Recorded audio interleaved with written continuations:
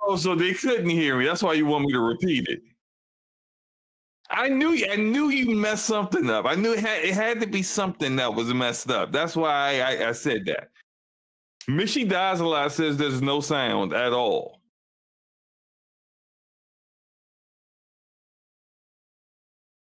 Can't believe this man went live and did all this. No sound whatsoever. Your volume levels are coming through. So Mitchie can't hear you? Uh, uh, uh, yeah, okay, they can hear now. They can hear now. I was about to say now they can hear. You no, know, whatever. it was awful before guess that. What? If you With your no topics list having behind. Well, that's what I said. I'm trying to fix because for some reason when I did something stupid and I updated OBS yesterday and it's not reading the topic list, so I'm literally redoing it so I can redo it again through another template, refresh it. Lord. Well, I mean, I should not. It's like this is the 173rd episode. This is just like it's the third episode. You know, I'm just tired, like what are we doing? What are we doing? I'm not doing this with you today. Okay, we're not doing this with you today. Once again, if you're happy you know it, clap your hands. If you're happy you know it, clap your hands. And this is episode 173 of the Divests Per Second podcast with the homie Slow-Mo Backslap. Sorry for no audio 2 seconds ago, but we're just gonna, bypass that and act like it never happened, even though Slow-Mo will consistently let that know that that's happened over the course of the show. But with that being said, homie, will do. homie. Yo, what up? What you been up to, man? What's going on with you? Mr. Slow-Mo Backslap. I've been playing Dragon's Dogma 2, pissing people off on Twitter. Wow, call it trash. I mean, the optimization is trash. Yeah, that's what I'm saying. I saw your Gamers Nexus breakdown. Yeah, it's like you just like messing and poking the bear. No, I was trying to inform people. I just wanted people to know that what was going on. What was going on is, it's boo-boo. The optimization is not good. And you typically, look, remember when I was saying, I don't know if I said this last week. I probably didn't, but I was talking to you about this maybe offline about how I believe the only reason they released the game when they did is because they were trying to make sure Capcom was trying to make sure the game would count for this fiscal year. Yep. Because their fiscal year ends in Monday. Yep. Is the end of their fiscal year.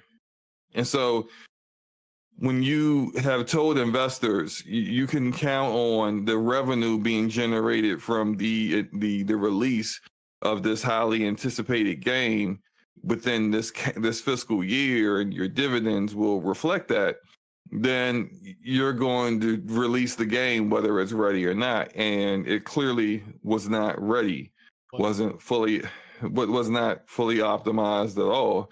And what we're getting with them, already knowing a lot of the issues that people are complaining about, already knowing what they need to do to alleviate those issues on all platforms. They're doing what a lot of developers do, is where they take what would have been things that they were going to do post-launch, and then they just add the things that they were planning to do, maybe the last 2 months, in the next 2 months, if they had 2 more months to actually optimize the game before launch, and they're just adding those optimizations into their typical updates. And so, I mean, here we are. And there's people who just don't want to acknowledge that for some reason. They yeah. You don't blame them. They don't want to acknowledge that the game is poorly optimized. I mean, I just think that's very weird. It's pretty bad. I mean, I wouldn't want to be attached to that fungus either. But I'm just talking.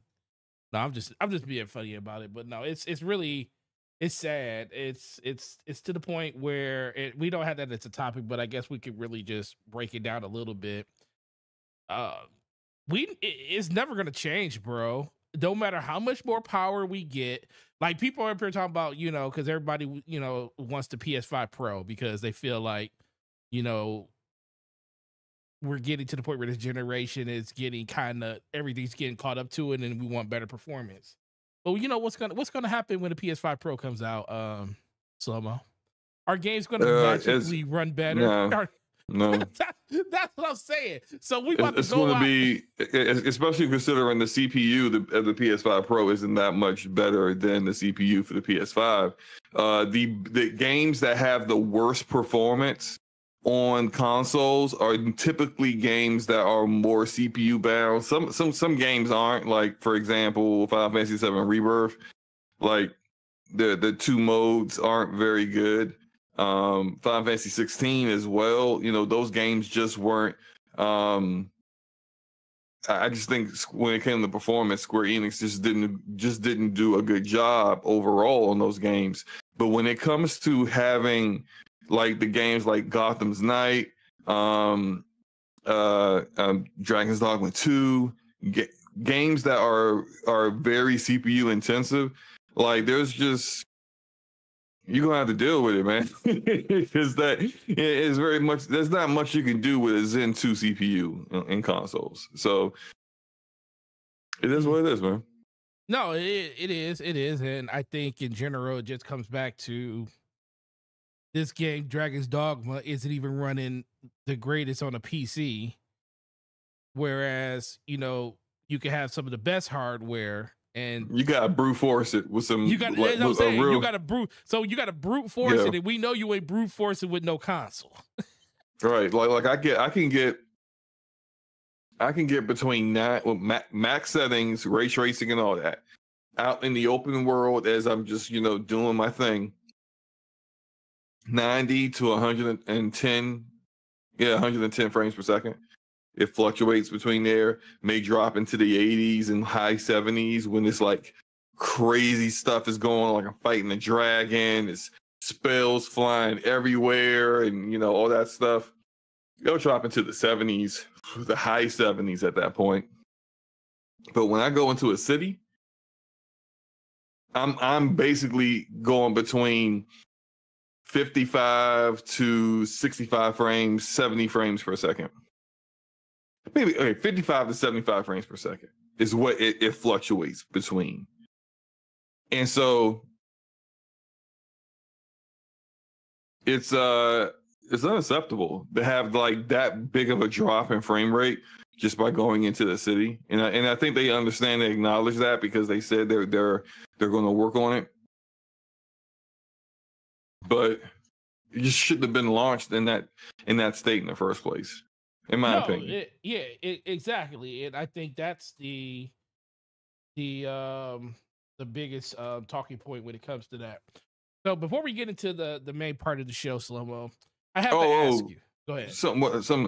I've been playing some more Rogue Company.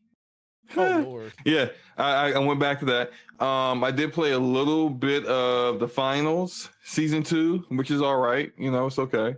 I haven't played any Helldivers. I think it's mostly because my friends haven't really been playing. I've only really been playing it with them. I've been playing a little bit more Cyberpunk, and I think that is it as far as what I've been playing. I've been playing Mass Effect Legendary Edition on PC. Yeah, I noticed that when I was all in 4K glory. I was sitting on my couch last night playing. I was playing Pokemon Go, and I was shut up. I was playing Pokemon Go, and I just happened to go look at Discord, and I don't know what made me go look at Discord. I looked at Discord, and it was showing. I guess it was they had just did a new update for iOS, and I saw the friends list, and I said, "Oh, that's cool." It puts little boxes at the top now. And when I looked, I was like, Slow-mo. Then it said Mass Effect LEG, and I was like, "Oh, he played Legendary Edition. Let's go!" And then I proceeded to continue to catch the Pokemon I was catching. But on my couch, by the way, in a game that is meant to be played on the go. But you know, Yeah. hey, listen, my house has How a are lot you of doing Pokemon. that? My house has a lot of seriously, my house. I live right. I literally have a Pokestop, like literally probably about 50 to 100 yards away. So when you're, I don't know, do you know what GPS drifting is? Where your GPS, do No. you know? So it's Oh basically when wait, you're, yeah, sorry. Yeah. yeah, when it where your GPS is basically telling you you're in one location where you're really not there. It's Mm-hmm. like usually off by like 50 feet or something like that.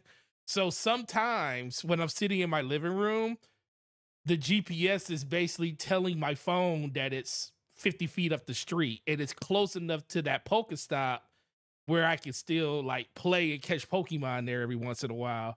So yesterday just happened to be one of those nights. So I was sitting up there looking at it and I was like, oh shit, I can catch some Pokemon without even going outside right now. So I was doing that. And let me tell you something. That game is so therapeutic. It is so fun. So I don't even want to tell you how much money I spent on it. Oh, so you're a whale now. You're a whale for Pokemon. Okay, look, I might north be of Microsoft $500. levels. I might be Microsoft levels of whale in that game. So north of $1,000. No, well, no, not that high. Oh, okay. Well, that's not whale. That's not whale territory yet. Okay, good.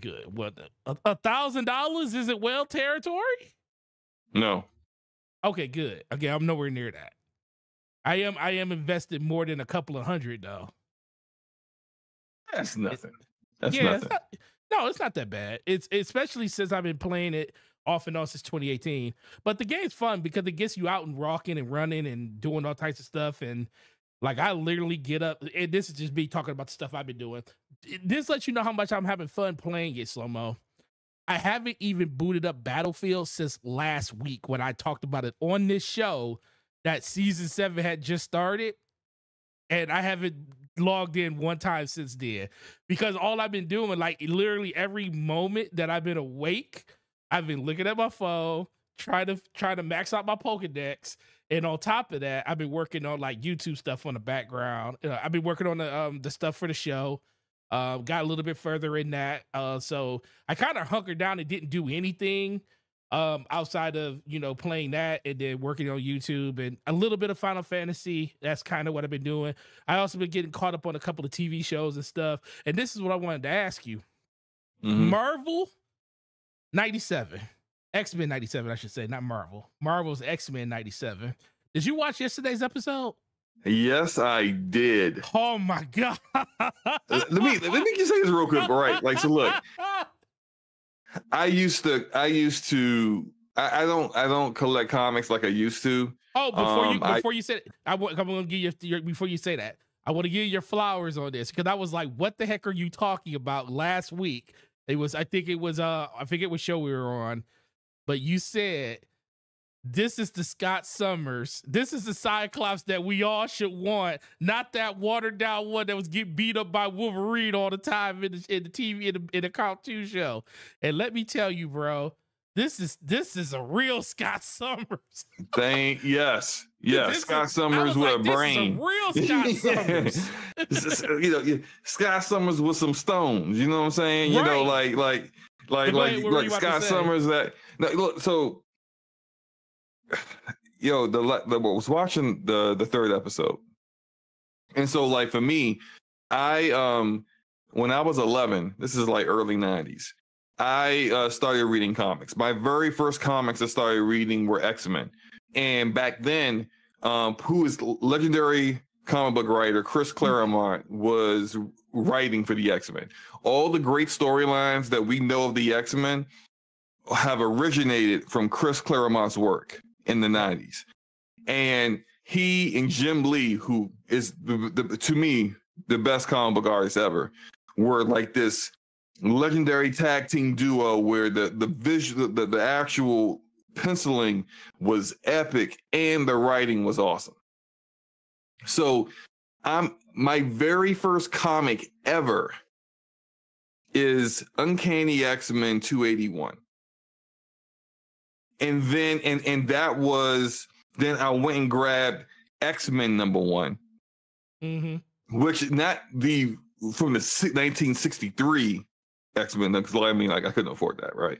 But the 1991 X-Men #1, where it's like the first 3 issues was this epic thing with Magneto and the X-Men, and it was a nice run from like issue 1 to like 11 before Chris Claremont and Jim Lee both left.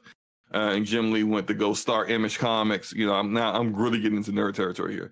But the draw it back, the storylines that they're doing right now, like after that, I kind of started going back into like my comic book store, getting into back issues and reading further back into things that happened before then with the X-Men. Episode number 3 of X-Men 97 goes through the not the Dark Phoenix saga, but the Madeline Pryor Goblin Queen saga. And my only complaint is that it ended too soon, because they did it all in 1 episode, and I was just like, they could have gone about two more episodes with that, because it's so good. And the only thing really missing out of it were the Marauders weren't there, weren't in it, and some of the X-Men that were in the comics weren't there. But it's great. It's like, to me, it's the best like animated thing going right now. Even though Invincible is back, and Invincible is still pretty good, X-Men 97 is better than Invincible. So nerd comic talk in animation talk over. It's pretty damn good. Yeah, the first time my wife, I told you my wife came in the basement the other day, was like, why didn't you tell me this was a thing? I was like, yo, I forgot to tell you.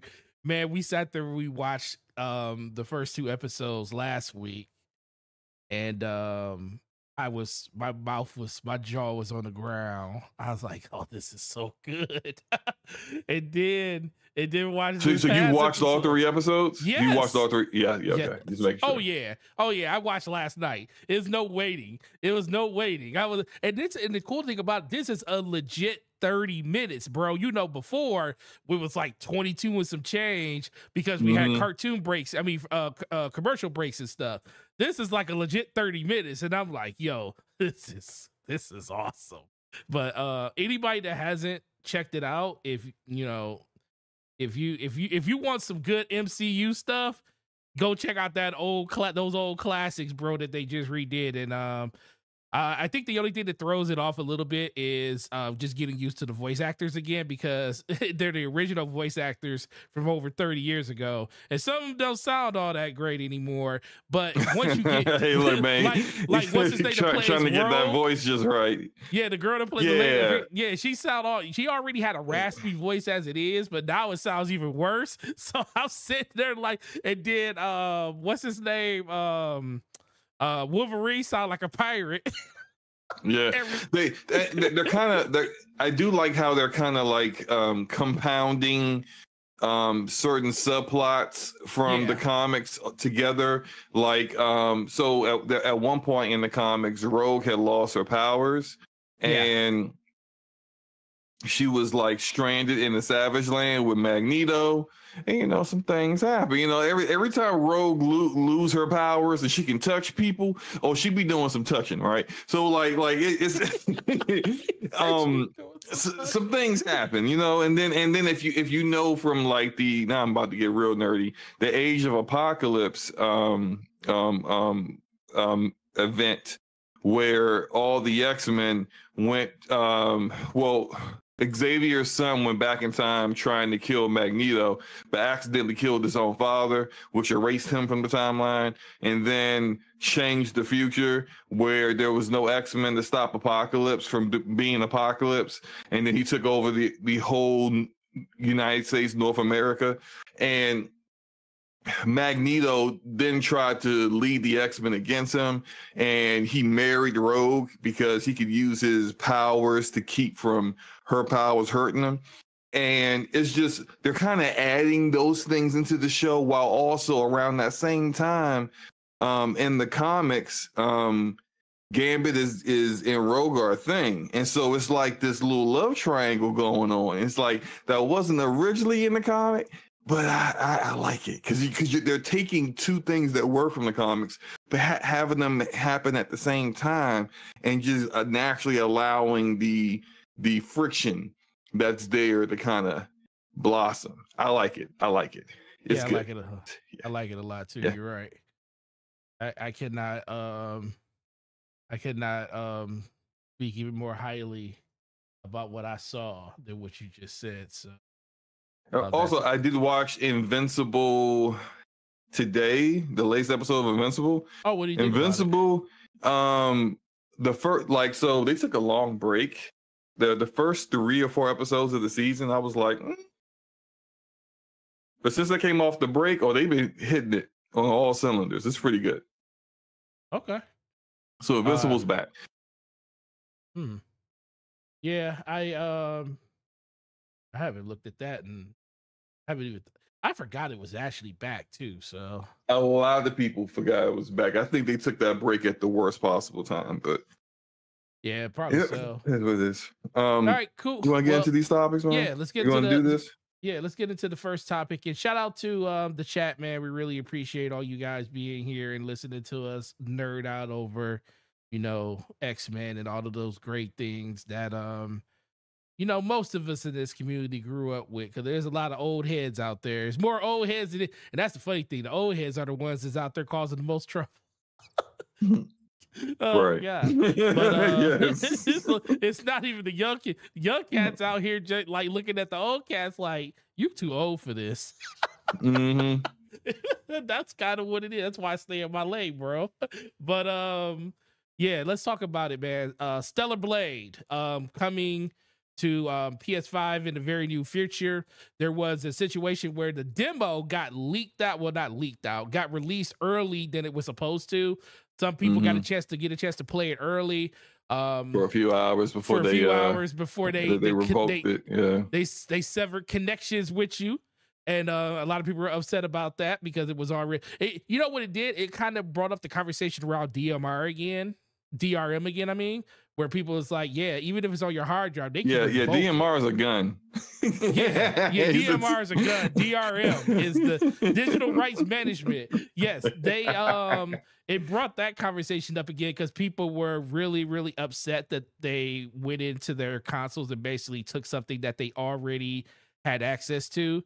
So that brought up that whole conversation again. But just be happy you got to play something you wasn't supposed to play for a few hours. Exactly. So with that being said, they finally did announce that the actual gameplay demo, the demo's coming out tomorrow, March 29th, with the feature that all of your progress in the game that they allow you to do carries over to the final game. Nice. That's cool, and I'm actually really, really more interested in playing the demo, because sometimes demos are something that I kind of stay away from just for the simple fact because I don't want to retread the ground that I already retreaded the first time around. So this is going to make me want to do it. So Slow-Mo, what did you get a chance to play the demo, or did you miss out on the demo the first time through? I work from home, but the one day, maybe like a handful of days out of the year, I have to go into my office and work. The day that demo came out had to be on a day I was in the office. I was so mad when I saw people were playing it, and so I initially I was like, all right, well, bet the demo's out. I didn't realize it was coming out. I went on the PlayStation app and found the demo. Well, no, I was trying to find the demo, and I was like, well, I can't find it. Why is it everyone else keeps talking about how they got the demo, and I can't find the demo. Only found that they had already pulled it, and it was a mistake. And I was like, what? Damn it! If I was at home, I could have. I probably would have saw it sooner, and I would have been able to play it. But so I didn't see the demo, but I do like demos in general, especially if it's a game where I'm not quite 100% certain that I want it or not. Now, Stellar Blade was something that I was interested in back when it was called Project Eve, and I did a video on it. I don't know what's going on with your gameplay. It's like Yeah, skipping like crazy. I'm looking at my computer is actually doing something crazy right now. I'm wondering why Um, my memory's up to 77% right now here. oh boy. And so Exactly. uh, I uh, I was always I'm getting in this game, but I wanted to get it on PC because when it was Project Eve, it was a multi-platform game that was going to be on PlayStation, Xbox, and PC. Uh, PlayStation got involved. Shift Up, the developer, became a second party developer of PlayStation. Now the game is console exclusive. No release date as of this time for PC. And I don't know, like there's no timetable on that. It could be 6 months, it could be a year, it could be longer than that. I don't know. But if it's a game that I'm, like as usual with me, if it's a game that I'm hyped for, I'm not going to wait. And being able to play the demo allows me to be able to kind of make that decision. If it's something that's like, I mean, it's cool, but I'm not all that hyped for it.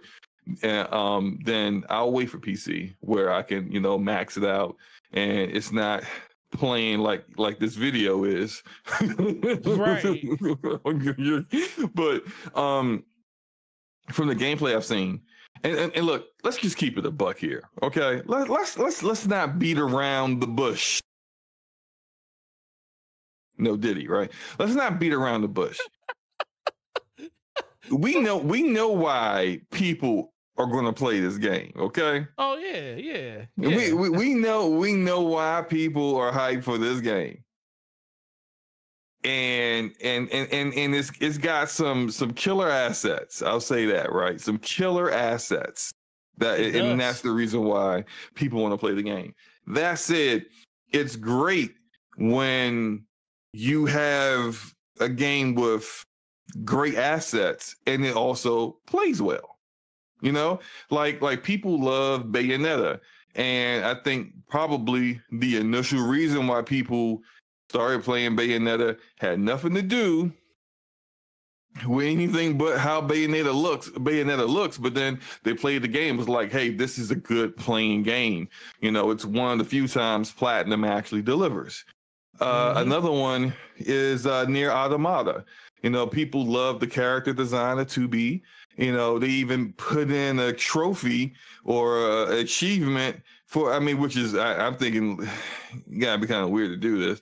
But I ain't even gonna say it, because it's just weird. It just makes me feel weird to even say it. This is a trophy for perverts out there, okay? Just know that. But Near Automata has a great story, good gameplay.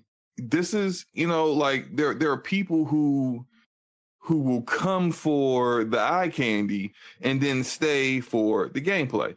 And what I've seen from the gameplay looks pretty good. And it's just like, so, I'm hyped to play the demo to see exactly how good it really is. And the fact that the progress carries over, that's just a bonus to me. And I think did they announce how long the demo is? No, I don't know. It's probably the same. It's probably the exact same demo that they mistakenly released early. So I don't know how long. I think someone may have said that was like an hour or two or something like that. So it's probably not very long. Oh, it's not that but I'm hyped to be able to get in there and see what it's all about. And that for me will determine whether it's a day one cop next month on PS5 or whether I'm just gonna, wait for it to show up on PC, play it maxed out settings and all that good stuff. I said, I'm just chat. This is not how y'all know Forte don't listen to anything I'm saying. I know exactly what you're saying, so I just because I said I repeated multiple times what I was going to do. Slow mo. I'm just no, you didn't. You don't listen. You don't listen. Oh, my back. I got a back pain now just because. It's my fault. It's my fault you don't listen. Okay. It's your fault that my back hurts right now. Hey, Diddy, man. Come on now. You can't say stuff like that. Hey, look, hey, at least I ain't outside prancing by my front yard like, what we gonna do? What we gonna do? Oh, man, dog. What did it say? We can't stop now. Man, dog, did he even that whole situation is wow, bro. Whew, man. It's a whole bunch of stories out there on that one, but we know we gonna talk about that on Scumcast, so we'll save that all for that show. Right. It's gonna be a big conversation on that show about it. What are you about to say? No, I'm looking at this thing where there's other. I guess we can move on to the next topic now because we didn't really got anything else to say. Yeah, But Ben Studio. Let's talk about Ben Studios. Job listing shows project lead for a in development AAA live service game that's going to be developed by Ben Studios. So we do know that they scaled back significantly what they were doing in live service games by, not just the layoffs, but the closure of one studio and the layoffs in general. And the fact that, a lot of the games like the Spider-Man, rumored that the Spider-Man, the Great Web is also being canceled or something like that. So all this stuff is just rumors. But Slow-Mo, what do you think about, Bend possibly making a AAA live service game? And do you think this is something that people would like? What kind of game do you think? I mean, yeah, what do you think this could possibly be if it is? I have no idea, honestly. But I just think it's fascinating that they initially were trying to do Days Gone 2, and they internally canceled that.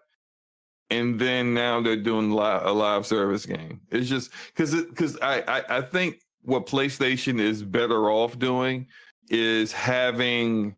I mean, like you may have some studios that can do both, but having studios do what they're good at, and I don't know if Sony Bend is equipped for this kind of for this live service game. Now, if they opened this if they started a second team and brought in people who were experienced in doing this kind of stuff to kind of help guide them through it, I mean that's a different story because like we've seen developers shift gears and do different kind of games before and be successful at it.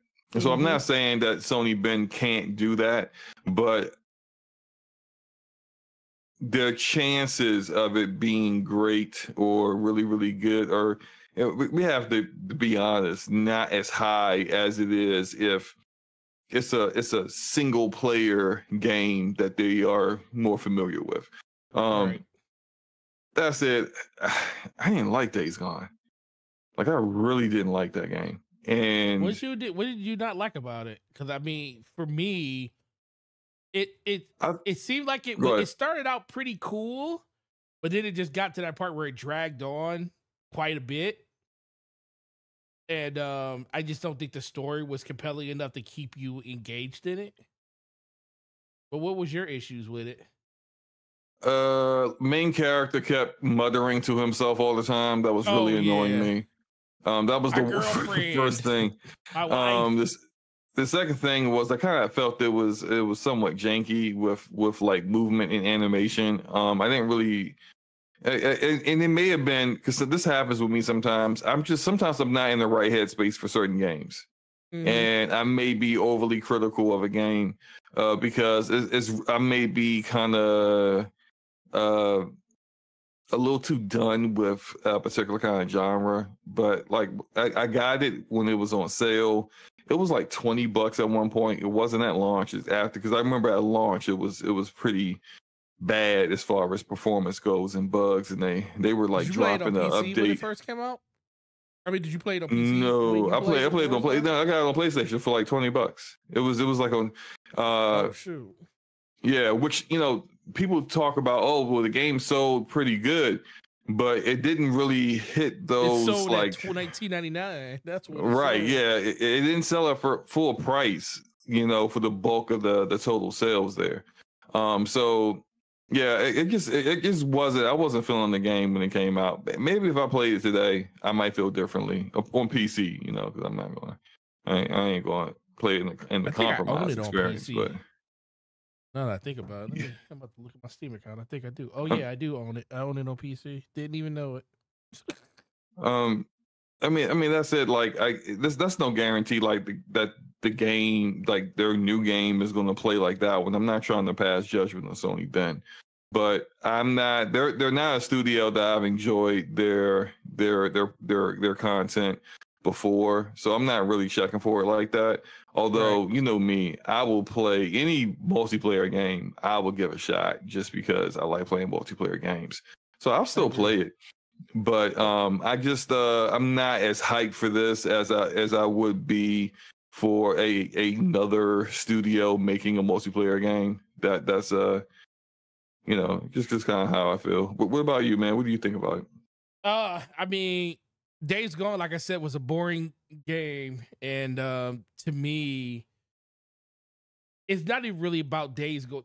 Okay, so the biggest thing that I look at on this is, if this is true, why did Days Go? Why did Sony Bend keep their live service game, but you cancel Factions and you Hey, look, that might be a feather in their hat that with their idea, their pitch is actually pretty good.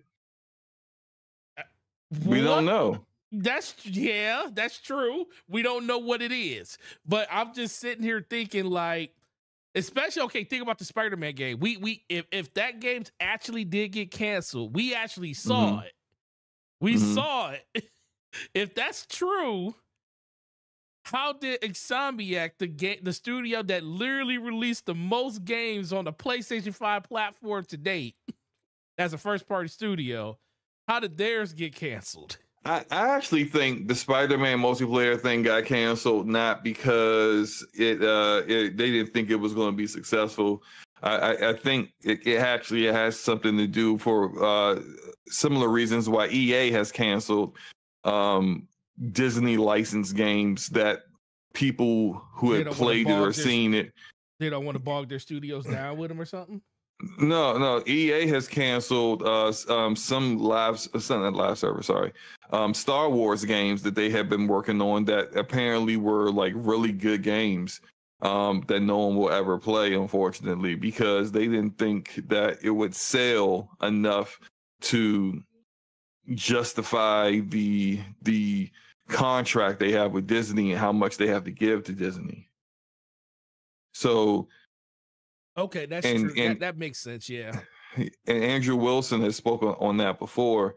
That the Disney deal, the exclusive deal they had with Disney, predates him being CEO. So you know how people are when it ain't my deal, so I can talk all I kinds can of talk freely about it. right, because I ain't make it, so I don't feel the need to defend this this This is a foolishness. Jack Trenton deal. Right, like so this deal wasn't a good deal for us, and and they have only really approved of the deals that they thought they could make a lot of money off of and justify the work they were putting into it. And so I kind of look at like we due to the hack of Insomniac last year, we got to see what the contract details are for Wolverine. And if you look at like some of the revenue that is the revenue percentages that are going to Disney for this, like if that's consistent for anything that Insomniac does with Marvel properties, yeah, I could see how they may have kind of felt like this would be, if this doesn't take off, like we might be in jeopardy, because there's a particular part of the contract that talks about potential termination. And if certain revenue goals aren't hit, then Disney has the rights to terminate the deal. And if that goes for the entire Spider-Man IP, I mean, I don't know for certain, but if that's the case, I can see them not wanting to take the risk on something that's not going to be a sure bet. Yeah. Because they don't, because they've said before they want Spider-Man to be in gaming to be synonymous with PlayStation. You don't want to jeopardize your exclusive rights to that on a game that you're not quite certain is going to be a hit. Now, I mean, all that stuff is the business side of things. As a gamer, I would have wanted to play it. I would have loved to play it. I think But that's the thing for a lot of gamers. Part of me thinks of the situation being, like you said, that is kind of the valid points you're making there, because I think it's also tied to why PlayStation came out with a bundle for the Slim system. Think about this. They did a bundle. They had a PlayStation 5 bundle over the holiday that came with Spider-Man, which was the original system for $5.99. And they have to do that. They have to do that. They have to do this in the contract. They have to do the bundle. And I think if I might have a screenshot of those those deals. It was but like it's 50% revenue. Yeah, it's something really high, and I'm like, I don't know if that's like the revenue on the entire bundle or just the game. But if that's the case, they are losing their shirt off those bundle deals, because like Disney's getting not just revenue off of the game, they're getting revenue off the sale of the system, which already, like they're not making a profit off the sale of the system by itself. So if you got to give a significant portion of your revenue over to Disney for that, I mean, you're going to do it in order to keep the contract. But that's kind of rough to have to deal with that every time you drop a game.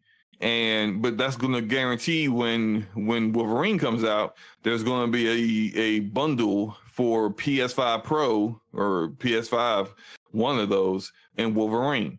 And when they do it with Venom, when Venom comes out, it's going to be the same thing. Same way they had it with Miles Morales and Spider-Man 2 and Spider-Man 2018. They're just going to keep doing that, even with X-Men. When X-Men comes out and Spider-Man 3, they're going to keep doing the same thing because they have to. It's in the contract. Yeah, and the other thing comes back to, but not only that's the thing, so not only were they losing hand over fist money on those bundles, and because they were taking pretty much 40 to 50% of it, then with the Slim, they just released that recently, and you can buy. Remember when they released it? They released the Slim, the digital Slim, for $449. The digital one, and then the disc one was $500. But then for some strange reason, like 2 weeks, like a month later, we got Spider-Man bundles in Slim, and they were cheaper.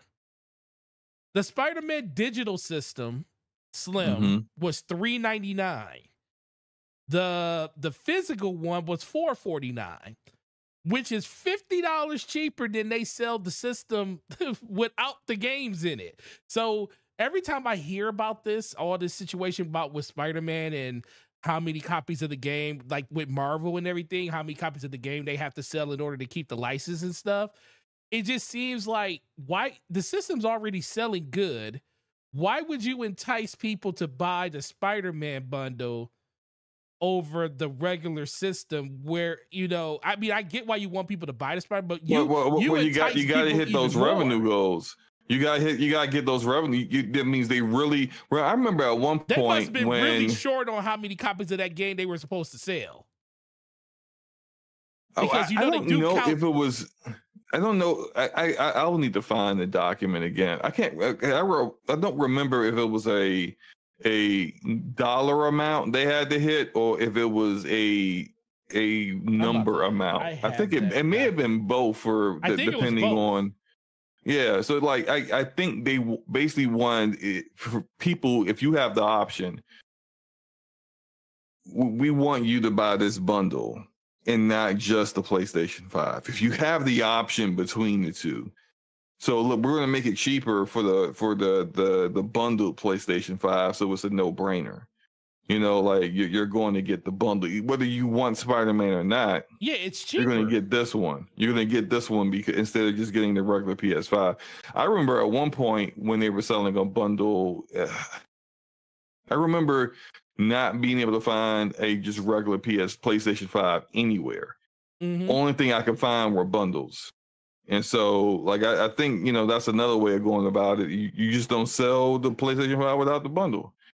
Makes sense. I know we went on a big tangent here instead of talking about Sony Ben, but it's all about going into live service and stuff like that. So yeah, go ahead. No, I just kind of feel like Sony Ben needs to find its identity. Like Days Gone, like that, I think that's kind of a polarizing game. I think it's mid, but there are people who really enjoyed it. There's people who kind of, hate it, whatever. But like they can't go back to that. That they're not doing the sequel. Maybe this next game is as Miko said in the chat, something that might be building off of that world, that universe in Days Gone. But I think they need to find their identity as a studio. Like what are they going to be known for? And like people look at some of the other studios that PlayStation has, like the upper tier. And you if you think about Guerrilla Games, you think about Decima Engine, you think about Killzone, and then you think about the Horizon games. You think about Naughty Dog, you think about Uncharted, The Last of Us, you think about Sony Santa Monica, God of War, Sucker Punch, you think about Infamous and Ghost of Tsushima. So no one, I mean, yeah, you could say Days Gone, but Days Gone's not coming back. So what identity is Sony been going to have? And I think like whatever they do, I just hope that the game is successful enough that this is what they can hang their hat on. And if it's going to be a live service game, we see now how certain live service games like The Last of Us Online got canceled because of the amount of resources they were going to have to dedicate to the game to make it successful. Not successful in the short term, but successful long term. So if this is going to be the direction that Sony Ben's going in, this is the full studio. Then this isn't them like, hey, this is like a side project and we're working on another single player game. No, this is everybody. This is the whole entire studio, and so hopefully it's good, because I don't. If it fails, I don't think by the time this comes out, the Hiroki is going to be in charge. But if whoever the new CEO has the temperament that Hiroki does, Sony Ben won't be around if this game isn't successful. Yeah, and I think that is part of the conversation. I found that document the way I found the one from the X-Men license terms, which may be a little bit lower than the Spider-Man one, but it gives you kind of. I have heard from someone else that who I can't speak on, but they have told me when it comes to those deals that the structure of that contract that we saw with Insomniac is consistent upon any Disney contract with gaming.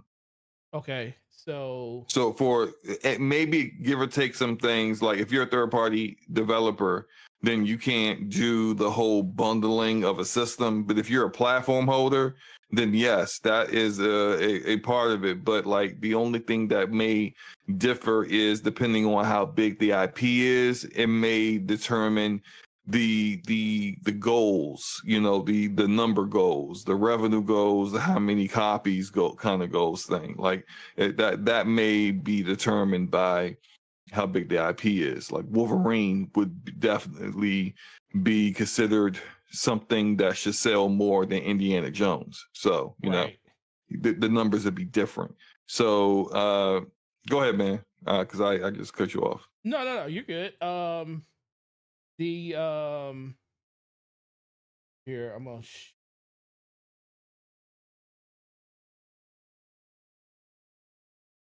okay, I'll just read it while I'm doing it.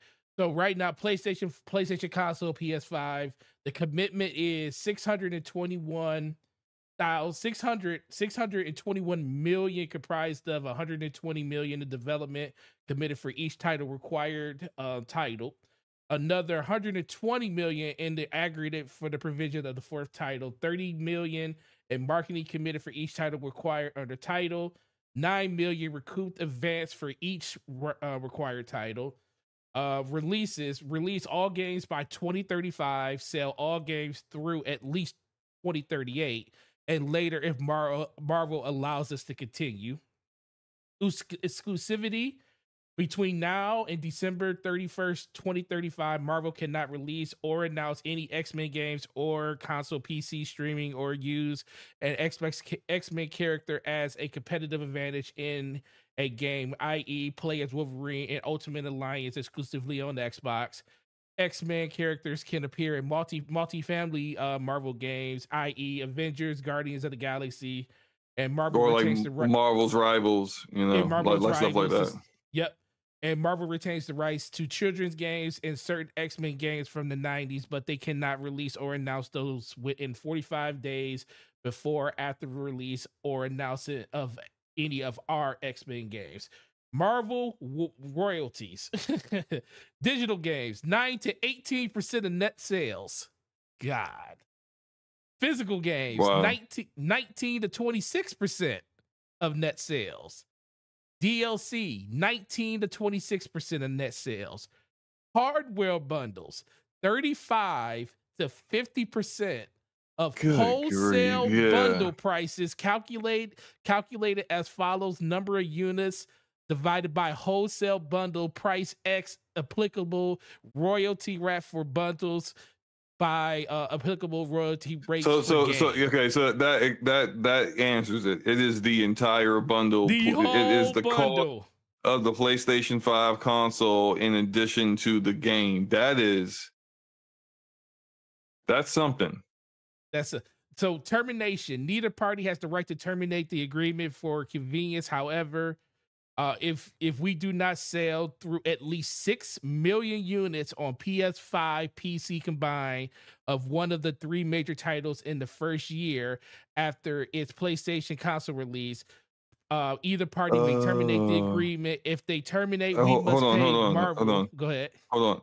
The one of the three major titles. So yes, one of the three. So Venom, Miles Morales. If they do, let's say, if they do an X-23 spinoff, a standalone game off of Wolverine, that wouldn't count. When they say the main three, they're talking about Spider-Man, X-Men, and Wolverine. Those three are the only ones that the termination is due to. So, so when we go back to the Spider-Man game, then my hypothesis wouldn't be the reason that they didn't choose to go forward with it, because if they chose to make that Spider-Man multiplayer game a standalone game, it's not the main game. It's not one of the main three. Spider-Man 2018, Spider-Man 2, and Spider-Man 3 are the games that would trigger that termination if they don't hit the right sales. Wolverine and X-Men are the other ones. And so that's it. So I mean, I don't know. Like, I'll say this about it, and we can move on. Yeah. I would have at least, because it appears we might get some DLC for Spider-Man 2, but they haven't announced it yet. And the longer they go without announcing it, the more I'm convinced we won't get it. Even though when they unintentionally had had released the latest update for New Game Plus with the ability to go in and see stuff that you weren't supposed to see. I think it showed that there was some actual DLC that was present in the game, but just isn't active. And the way I look at it at this point, they have yet to do any announcing of any of that yet. If you go back to 2018, when it comes to the Spider-Man 2018, we had an announcement of the DLC before the game came out. Yeah. When you did the bigger, like, deluxe edition or ultimate, whatever the highest edition was of buying the Spider-Man game, you got the DLC with that. The fact they haven't announced any DLC whatsoever tells me there's just no DLC. And so I would have liked at least to have this multiplayer as DLC in this. Yeah, I agree with that. If you weren't going to go with the traditional route, but it is what it is. Yeah. So, and then the last part, neither party has the right to terminate the agreement or convince. However, if we do not sell at least 6 million units of the PS5, combined into 3 major titles, PlayStation consoles release, either party may terminate the agreement. If we terminate, we must pay Marvel $9 million breakup fee. We got to pay you to break up. Plus all unpaid portions of all guarantees. If Marvel terminates, the forego fees are waived. The result is that we would not develop any further titles under the agreement, but we continue to sell the titles that we already released before terminating. Wow. Every time, even the fact that I read that again, and we talked about that months ago, this message you sent me was back in December. The fact that it's still shocking that this is so, but that just lets you know how much power Disney has. The fact that they can literally tell them, like, if you do this, all the leverage is ours. You don't get leverage, basically. So, all right, well, that was a really good topic. I'm very, very but yeah, shout out to Sony Bend for being able to keep their live service game, and let's hope that they come out with something that a lot of people want to play. Moving on to another situation, Embracer has divested themselves of Borderlands developer Gearbox. Unfortunately, I guess they weren't able to get rid of the man before that happened, but it is what Randy it is. Pitchford. Yes, Randy Pitchford. Try not to say his name too loud. You might get voodoo or something. But no, man, I actually don't have a problem with Randy Pitchford. He just weird. But I do, because he's he doesn't have good business practices when it comes to his people. I think he's the main reason why the Borderlands franchise is where it is right now. I think they have lost. They have had a high turnover ratio at Gearbox due to him and his basically him. All this stuff is unproven, but there's a lot of rumors, and there are a lot of former developers who used to work at Gearbox that feel like Randy has stolen from them, stolen their bonuses, and given them to himself. Mm-hmm. That he and just frankly, I haven't liked the guy since he back in when Borderlands 2 and the pre-sequel were out. And when the pre-sequel was on its way to coming out, I think the Borderlands pre-sequel was launching right around the time that the Xbox One and PS4 were coming out. And Randy Pitchford lied and said that the pre-sequel would not be on the new consoles. It would just be on the Xbox 360 and PlayStation 3. Yep. And then 6 months later, after the launch of the consoles, he launches a version on Xbox One and PS4, and it's just like, you just lied to get people to buy the game on the older consoles, and after that, I was just like, screw this guy. He's an awful businessman. But screw this guy. He's awful. Yeah, he's terrible. Embracer bought Gearbox who was an independent developer when this happened, for $1.1 billion. It just shows how bad Embracer was at business. Because even then, I was like, yo, that's too much money. And Gearbox ain't worth all that. Now, the Borderlands franchise prints money, but that's the only thing that they have. And at this time, due to Randy Pitchford and the high turnover at the studio, they had not delivered on Borderlands games in a minute. So they weren't worth the 1.1 billion. Right. Now they've sold them to Take-Two, who I'm gonna give myself some flowers here. I'm gonna pat myself on the back, because I've been telling y'all Take-Two was going to acquire Gearbox for the past 3 months. Ever since Embracer started doing a fire sale on their assets and developers, I have been telling y'all that when Gearbox goes, it will be Take-Two that acquires them. They had the means, they got the money, clearly, and they have a vested interest in making sure that Gearbox is good because they publish the Borderlands games. Now, I don't know the exact details of the deal. I don't know if they have like a lifetime publishing contract with Gearbox or if they got first right of refusal. But either way, if it's first right of refusal, they've never refused to publish the game because, like I said, it prints money for the most part. Except for New Tales of the Borderlands, which is a abomination. Every other Gearbox game has met the sales goals, whether Randy will admit it or not. And he in the only times he doesn't say it met sales goals is when he's telling his developers why they're not getting a bonus. But outside of that bonus in his pocket. Right. Outside of that, the games sell. And so Take-Two had a lot of interest in making sure that Gearbox is stable, and them having to deal with Embracer, being Embracer with really bad decision making and bad management just wasn't good for business for them. So yeah, this is kind of a foregone conclusion as far as I'm concerned. Something else that came out of this is that we now know that Borderlands 4 is in development, which something that I already knew, and really isn't that big a surprise. Do you care though?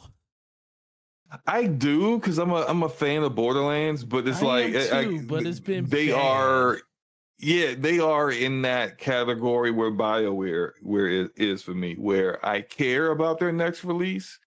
But I'm not under I'm not a fanboy for them where I make excuses for their lack of quality.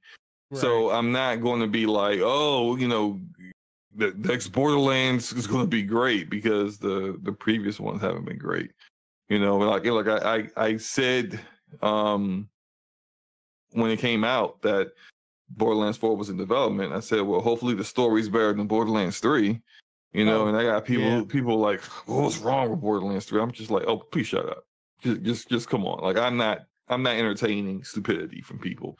What was wrong with Borderlands 3 story, everything. The fact that they tried to copy in many ways Borderlands 2 story, but they did it worse. And then and I'm seeing people saying stuff like the worst thing that happened to the franchise is that Handsome Jack was so popular. And I'm just like, that's stupid. Stop making excuses for them just being really bad at writing stories, and they haven't been able to do that since Anthony Birch left, and it's pretty freaking obvious. So, right, Rail Zero. It says you care, but your expectations are in check. Exactly. It's how I feel about BioWare and Dragon Age and Mass Effect. Games is how I feel about Borderlands and Gearbox. Like I'm interested, but I know who they are now, and who they are is not. Do you see what's on the screen? Aliens, Colonial Marines. Do you know? Oh my God, you don't understand. This is why I don't like Randy Pitchford. This is why I don't like Gearbox as much anymore. Because we all know Aliens is my favorite franchise of all time.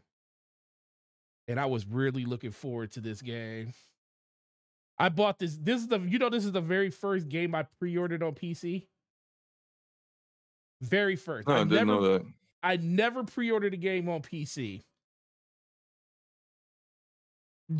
Came out on June 18th of 2016. And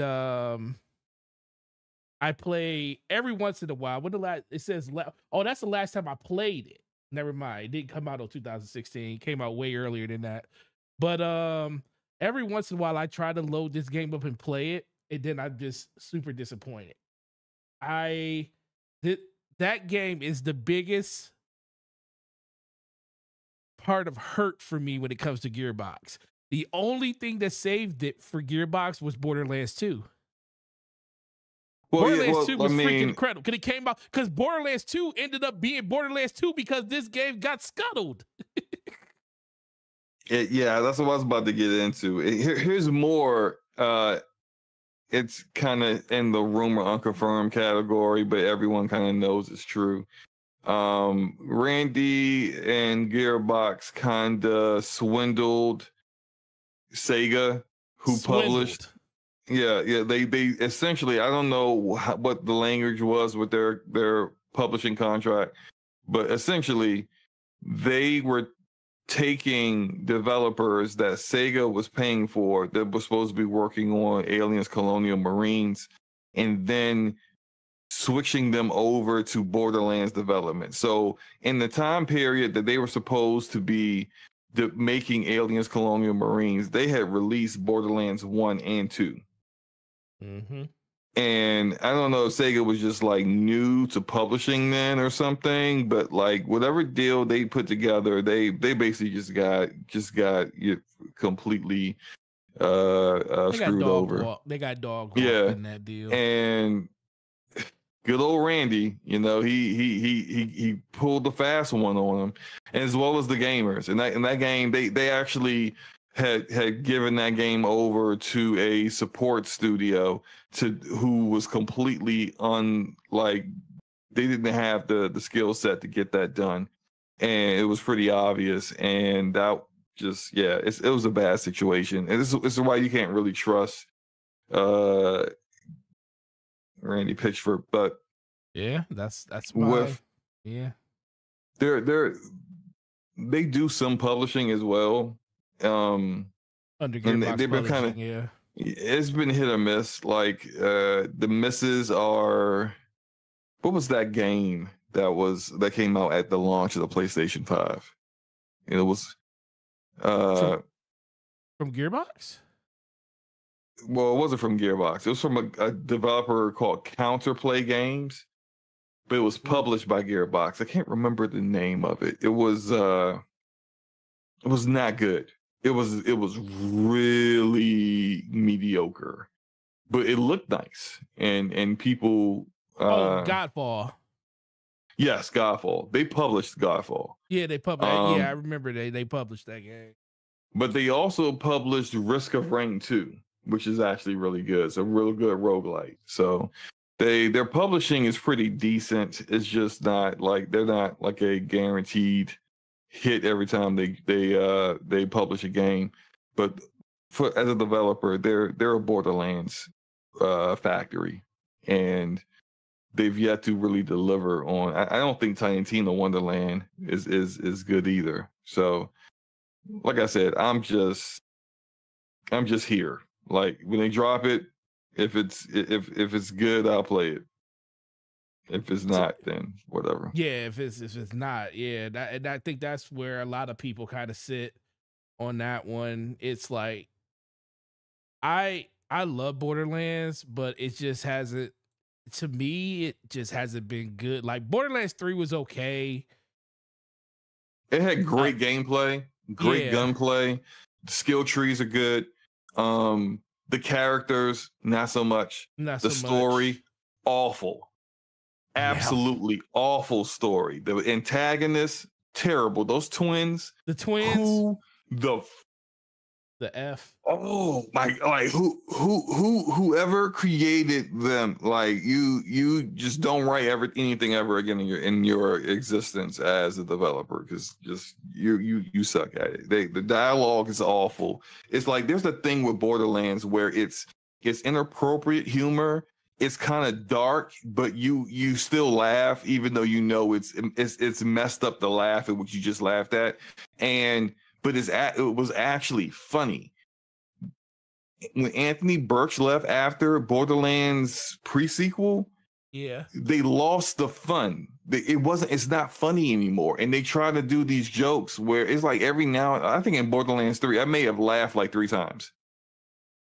And it's just like you're trying to be something, like you don't have the writers in your narrative team to deliver on that balancing act between dark, inappropriate humor, but funny humor. And it's just they don't have it.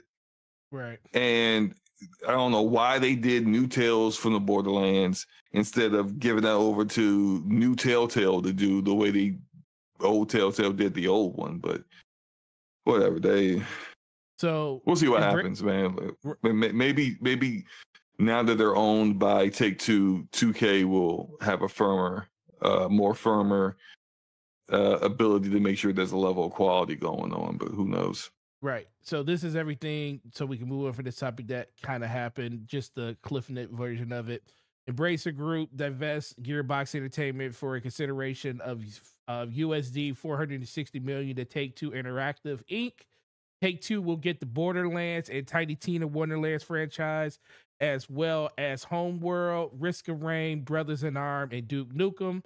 Embracer retains Cryptic Studios, Lost Boys Interactive, Captured Division, Gearbox Publishing, San Francisco to be renamed prior to closing, including the publishing rights to Remnant franchise, the upcoming Hyper Light Break, and other notable unannounced game releases. I don't know how I feel about them keeping Remnant.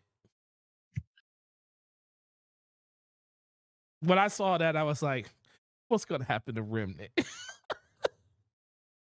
Well, they keeping the IP, but they don't own the IP. Yeah, they don't own Gunfire Games. The developer that's what I was. Okay, so they don't own Gunfire. So basically, they can still go out and secure Gunfire to make the game for them. They're just keeping the IP. Right. Okay, if that's the case, then and Gunfire is the talent. If they want to do something different after 2. I mean, look, it's not like Remnant from the Ashes and Remnant 2 has great story. Like, that's not why anybody plays the Remnant games. Yeah, you play it because you're getting a nice Souls-like with guns and really difficult bosses, and you know, it's great. It's great. Like, I love the Remnant games, even though both endings are probably among the worst endings I've ever seen in a game. I mean, we was like, what is happening? Oh my gosh, the ending makes you just want to go, do y'all need some help? I mean, like, you want to outsource? You want to outsource your writing to somebody? Because good grief. But like, the sad thing is that the ending for 2 is just barely better than the ending for 1. The ending for 1 is just, come on, man. But like, no, like, it's Gunfire Games is the talent. If they go make a brand new IP, I'm there for them. I'm not there for Remnant. You know, I'm there because the developer themselves have proven to be good. And so, yeah, whatever. Like, that Embracer still owns the IP.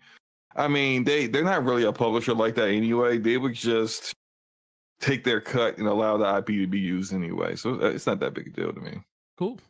All right, let's move over to the next topic. Oh, before we do that, slow mo. If I was to tell you, because Taz is in here, shout out to Sir Taz, my homie, my Destiny brethren. If I was to tell you that I logged into Destiny the other day because there was Bungie they're putting out an update that's going to bring back some really cool things that I miss, and I was to tell you I was gonna probably fall back in, what would you tell me? I haven't fallen in yet, but this is probably the closest they got me, because they're pulling on some heartstrings with some weapons that's coming back. So what would you tell me to keep me from falling back in? Because I did log in yesterday. You are free to make this disgusting decision if you want to. I have nothing to say. Oh, you're not even gonna. Nope. Gonna. Not even going to try to save you. Blaze says, "Don't stay strong." Oh man! Shout out to Blaze. What up, Blaze 4K? All right, well, let's move on to the next topic. Marvel Rivals impressions. We talked about this a little bit on a couple of other shows. Let's bring our thoughts to this one. It was Amy Hennig was the one that came out on stage. They showed off the tech. No. That's not Marvel Rivals. That wasn't Marvel Rivals. Which one was that? That was Marvel's 1943. 1943. Yeah, that's what that one was. Yeah. Yeah, I just got my Marvels mixed up. Marvel's Rivals. What did you think of the overall announcement of that when you saw it for the first time? Well, I mean, it's an Overwatch clone. Exactly. That's And it. I don't even know I if mean, it's going to be a good one. Right. So look, it looks like Overwatch, but does it play like Overwatch? Who knows? Like I don't know for certain. I'll try it though. I mean, like, cause like I played Overwatch for a bit, and I thought, did too. I had some good times with it. It's not something that like today in 2024 I'll play as like my main game to play, but it's all right. I'm not knocking it, but I don't think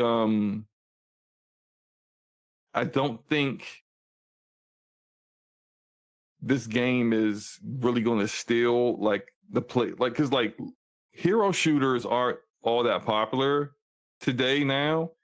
So you really are just basically trying to steal players away from Valorant and from Overwatch. They do have an opportunity now because of the stupidity that is that that is Blizzard when it comes to Overwatch and how they treated it. So there is a chance that they could actually steal some of these really disgruntled Overwatch players that have been waiting for Blizzard to get their act together. But That would be cool. I don't know. I mean, like it's still like looking like the game. I've always said this about hero shooters. It's people hate to admit this, but the appeal to part of the appeal to hero shooters is how the characters look. True. If you got some ugly looking characters like in Bleeding Edge, ain't nobody gonna care. They're just not. They won't stick around if the game is kind of mid.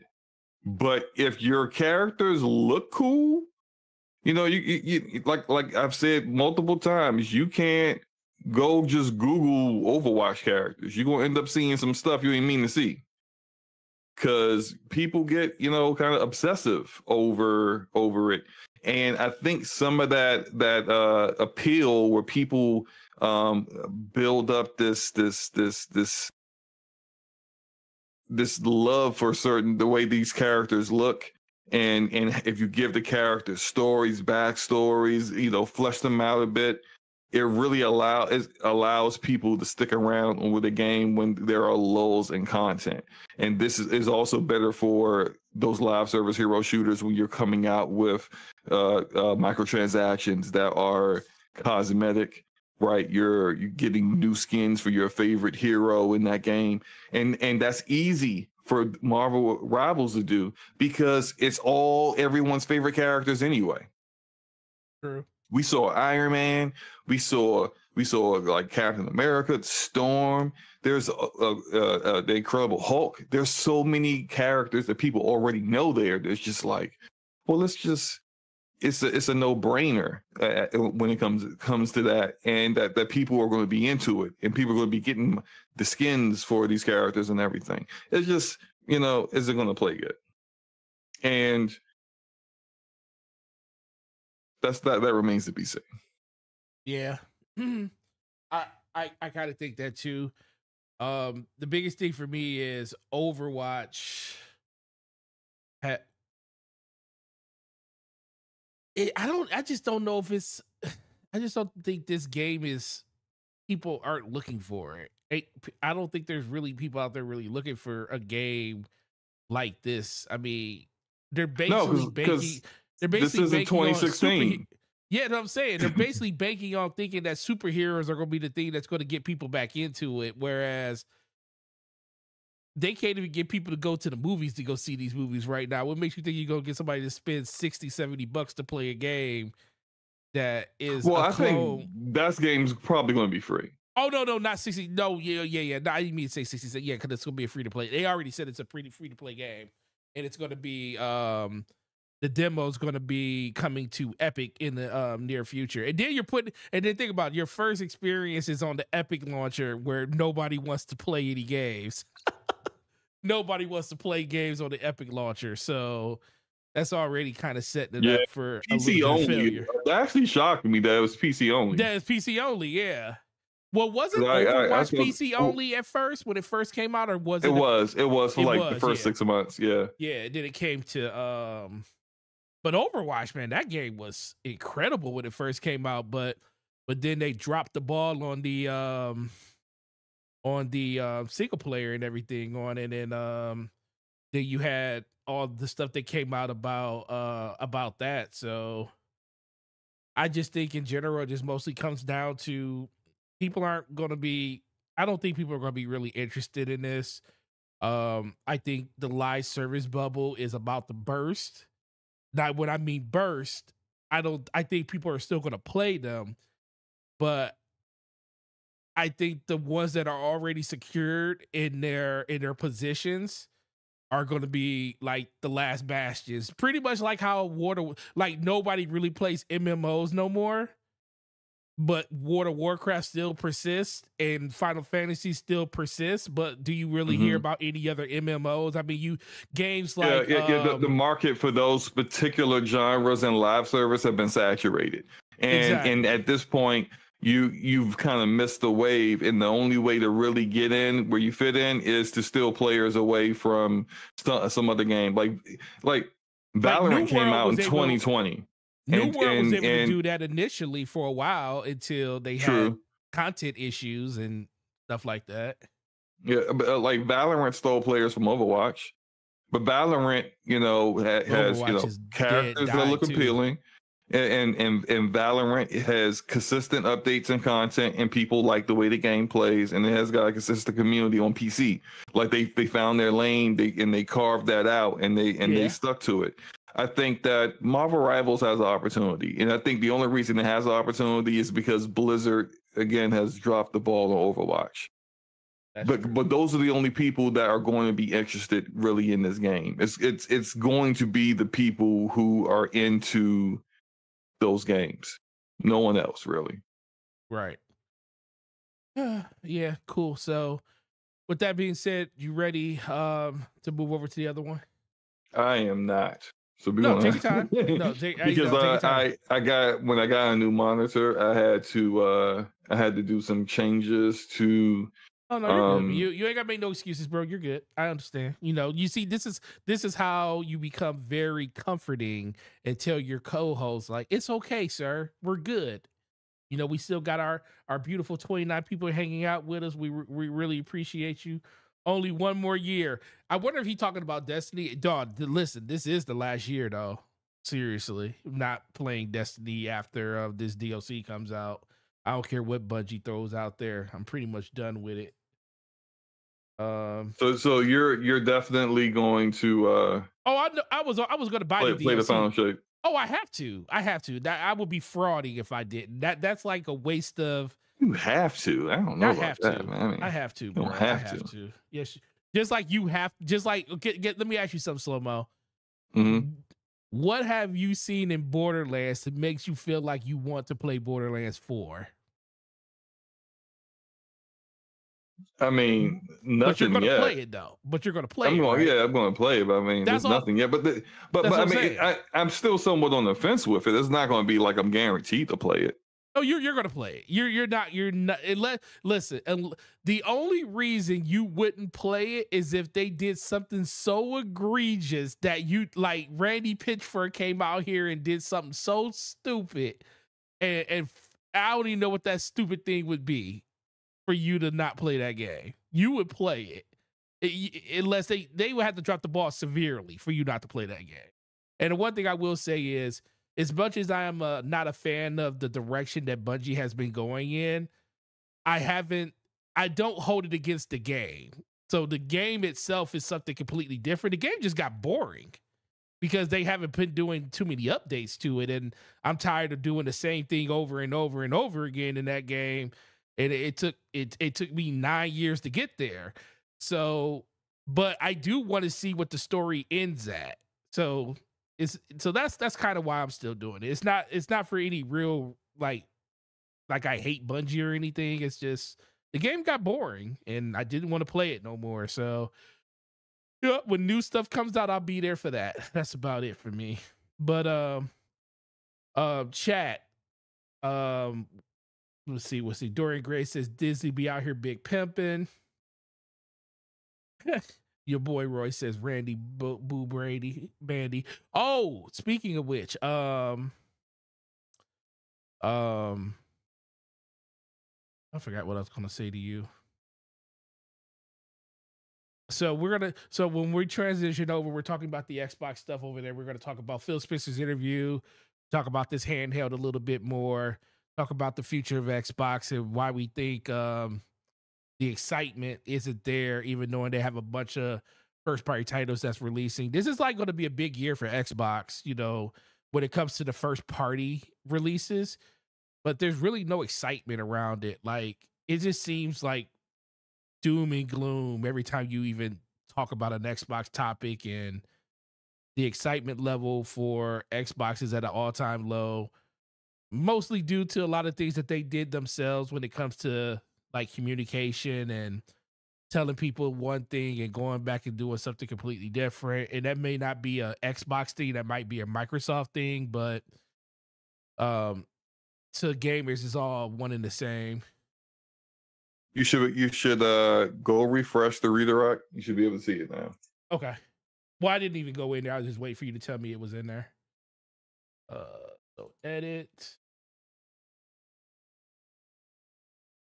I'm showing some amazing Forza Horizon 5 gameplay. Lord. Some of the best driving in games you've ever seen.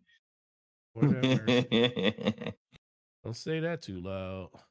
Let me get I'm gonna put the link in the chat too. Okay.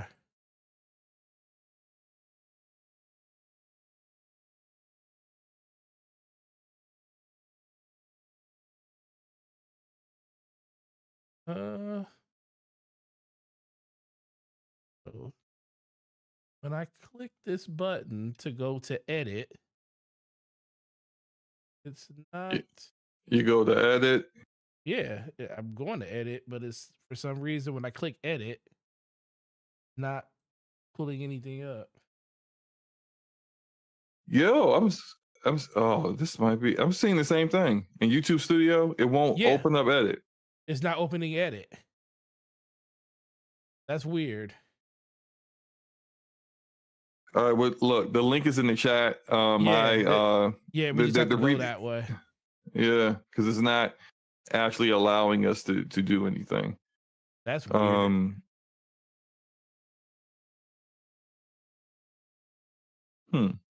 Yeah, it is not doing it. That's a first. Okay. All right. Well, you know what? Let's just keep it going. Sound check on the DPS side of things. Can everyone hear me good? And can everyone hear? Well, actually, you know what? Yeah. Everyone should be able to hear me and Forte fine. Yeah. And if you're still in the DPS in the chat on my channel, click the link in the chat and it's going to take you over to the other one, because for some reason we can't redirect because the feature is broken right now. So I'm gonna end the stream here. But anybody that's still in our chat, make sure you head over to that channel. Okay. Final topic for tonight.